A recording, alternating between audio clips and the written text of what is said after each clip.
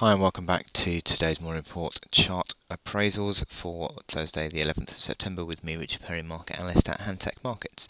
Move on to cable now, and occasionally I begin to get excited about these FX charts because at the moment they've been fairly strongly to the downside. But look at this formation we've got here. In terms of technicals, this is beginning to get very interesting because you've got this gap down that we had on Monday from the over the weekend news of the poll results that suggested that the Scottish independence was increasingly likely, actually. And yet now we've seen a sharp move to the downside on Monday, a doji, and then a sharp move to the upside. And in technical analysis, that three trading session pattern is called a morning doji star.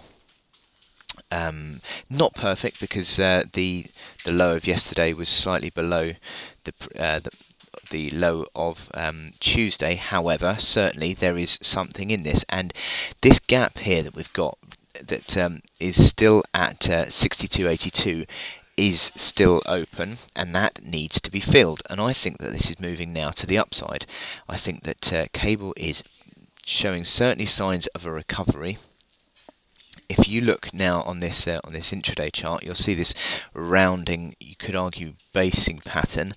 Arguably 61.57 break above there sort of gives you an upside target of the mid 6200s. So that is where we're moving up to at the moment. So it just looks like we're going to be retracing this move to fill this gap. Now, filling a gap and closing a gap are two entirely different things.